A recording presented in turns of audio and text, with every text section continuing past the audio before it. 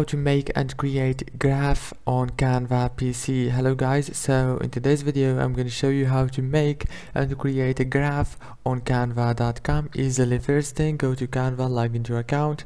Now this is the home page. Click on create a design and search for graph like this. Click on the first option as you can see, and it will take you directly to this page. Now on this page you have many templates. For example, this one you can edit it very easily just from here. For example, I'm gonna just do it to 50 like this. Now as you can see, it's so easy to edit and so cool also like this. And you can change the informations, the colors, and the title. Everything can be changed. After you finish, go to share and click download right here. If this video was helpful, please don't forget to like and subscribe, and thank you so much for watching until the end. See you later.